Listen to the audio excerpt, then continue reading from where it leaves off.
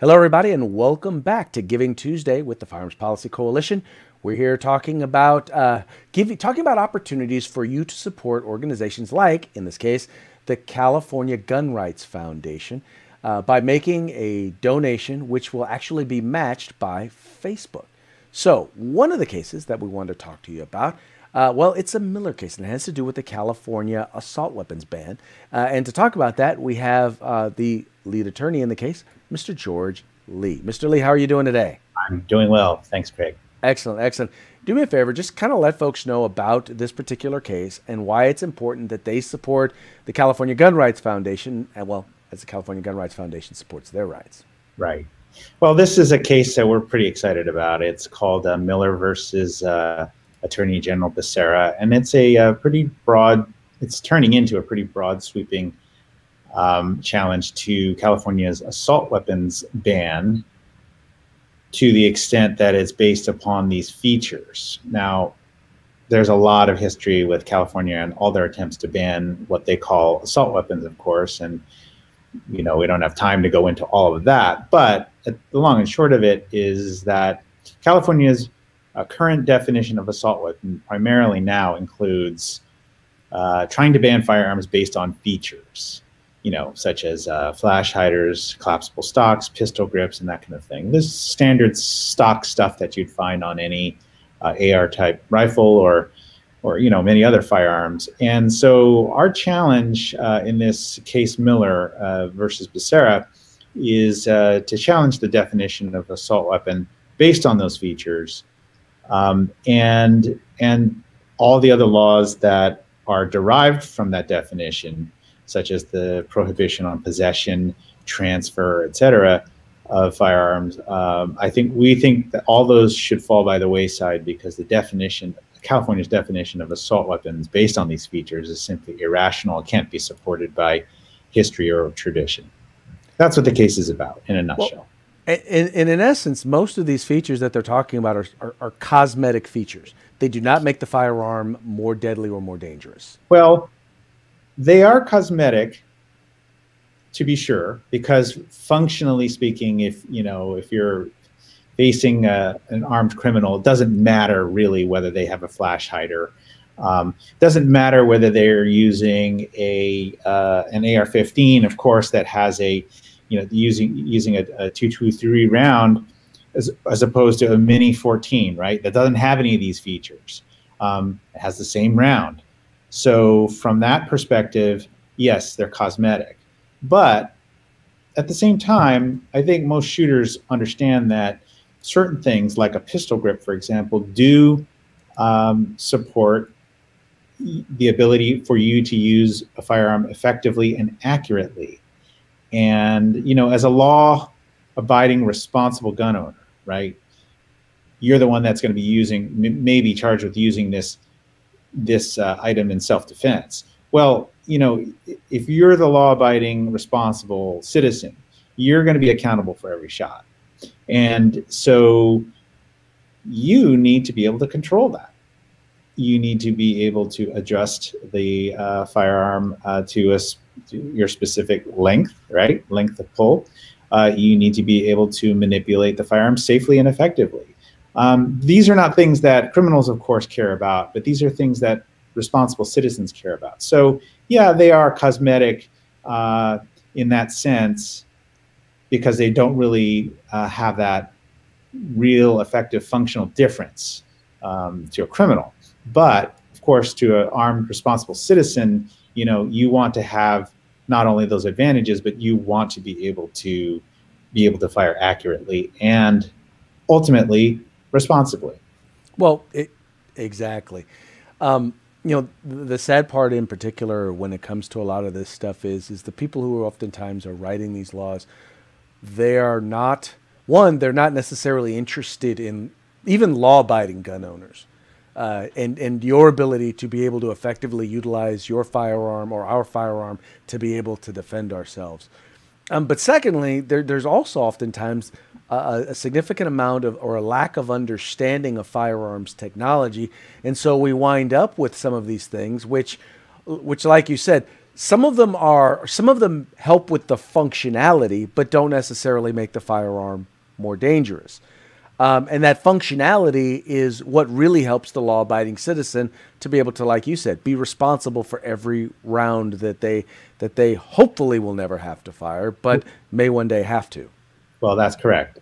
And I think everyone knows, and it's no secret, that the people who are writing these gun laws have no clue, what these features are. They just know that, look, if it appears on a military style weapon, then it must be bad.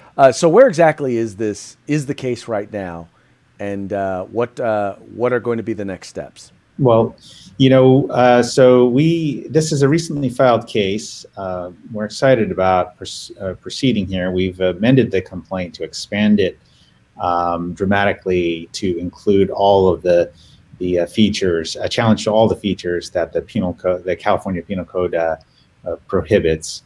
And right now we're actually teeing up, and we will be filing very shortly a motion for a preliminary injunction to try to get the court to understand and weigh in on whether or not we've stated a claim that has a likelihood of prevailing on the merits, and that we've shown enough compelling circumstances that should force the court to provide us an injunction that would prevent the state from enforcing its assault weapons laws against not just our clients or our plaintiffs, but against all the people in the state who are in a similar situation. That is, they are law-abiding citizens. They're not prohibited from owning firearms.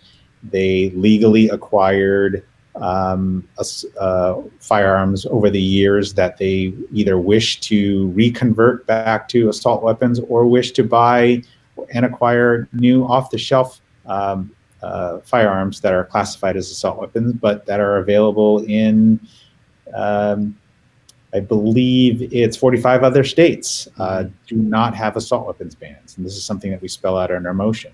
So the next steps are for us to see if we can get the judge to weigh in on and give us a preliminary injunction that would prevent the state from enforcing this sort of insane law.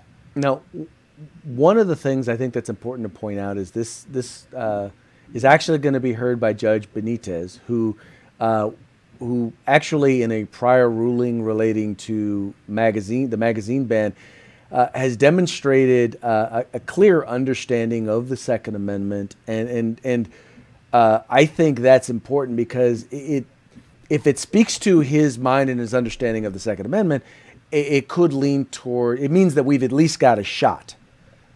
Well, I'd like to think that we think we've got enough evidence that we could prevail in front of any judge, any federal judge in this state. And so really, it doesn't really matter who the judge is. We're going to tee it up and present the evidence, and we think we've demonstrated a compelling case.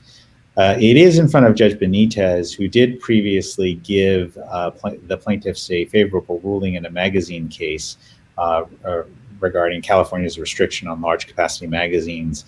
And that is certainly favorable. In fact, the entire original premise of the case we filed is that you can't base a definition of assault weapon if it's solely derived from a feature which happens to be insertion of a large capacity magazine that happens to be a fixed magazine under California's definition. So that was the original premise of the lawsuit. And then it's been expanded more recently to say, well, not only that, not only is large capacity magazine a feature that you can't ban by calling it an assault weapon, but there's all these other features as well. Like we talked about, like the collapsible stock or the pistol grip and these kinds of things. It just doesn't make any sense that that California can prohibit so many of its citizens from acquiring these items when they're freely available everywhere else in the state. I mean, everywhere else in the country. Yep, exactly. Once again, sir, thank you so much for the work that you're doing for Firearms Policy Coalition, the Firearms Policy Foundation, and in this specific case, the California Gun Rights Foundation. Folks, this is the reason why it's vitally important that we support this case. And now you have an opportunity to do so and have those resources matched by Facebook. So it's real simple. If you're watching this on Facebook, then all you have to do is click on the donate button that's right there on the video. If you're watching it on YouTube, well, then all you need to do is follow the link in the description of the video and then look for the donate button and make a donation. Support us, support Facebook as they support us, as we support your right to keep and bear arms. Remember, we are the Firearms Policy Coalition. We are the home in the fight for civil rights. Gotta use them or we're gonna lose them. You guys take care. If you like our videos, follow, subscribe, like, and share.